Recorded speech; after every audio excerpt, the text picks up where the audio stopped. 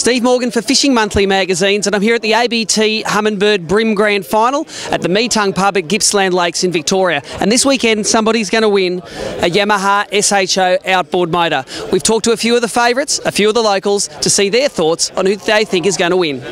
All right, Warren Carter, 2013 BREAM Angler of the Year, and this is the ultimate event of the year. How do you think you're going to go in the Grand Final? Look, I'm just happy to be here to fish with the best 40 anglers from around Australia. How are we going to go? Let's wait and see. Look, I'm a long way from home. I've probably caught about 5 or 6 black bream in my life now, and this waterway, yeah, it's massive. I'm not used to lake systems, but I did find a couple of fish today, but a plan has started to form. Yeah, we'll see how we go. We had a Vic Bream series here 3 weeks ago, and it fished pretty tough. Second day there was only 3 limits.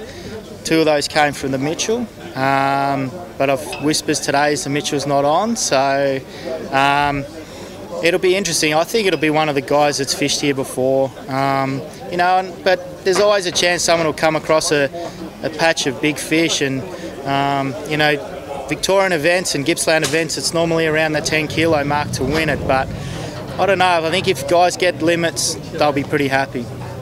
Chris, the last time we had a grand final here at Gippsland Lakes, who was the winner? It was Chris Wright. What do you think your chances are coming into this event? 1 in 40. You came down here for the Vic Bream event a couple of months ago, or a couple of weeks ago actually, 3 or 4 weeks ago. How did you go in that event? We ended up 7th, Ian Miller and myself. We only caught 4 fish for the weekend, though. It was really tough, and I don't think this weekend's going to be anything different.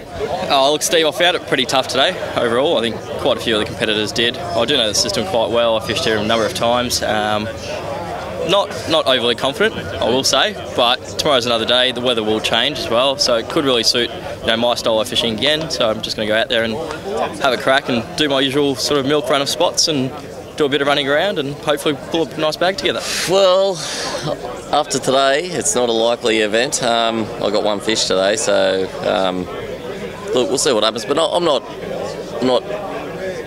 I don't know what the word is, but look, I'm not confident, but I know what the place is like. Like, I've seen a turnaround here from 4 fish on a flat. The next day there's 400, so you really don't know what's going to happen here. So I'm not putting that out of the equation. Damien Domagala, not even a broken boat could stop you last time you were in this venue, mate. Do you think you can repeat in the biggest ABT event of the year?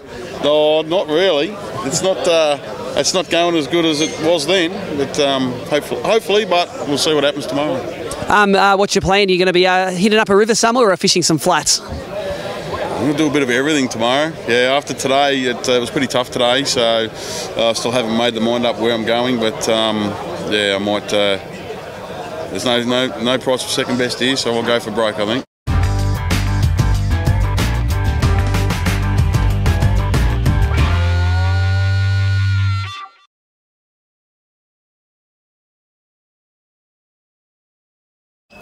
Semi to extremely dangerous, bordering on extreme. Semi. Always semi. He's fully dangerous. He's completely dangerous. I think he's going to be really dangerous.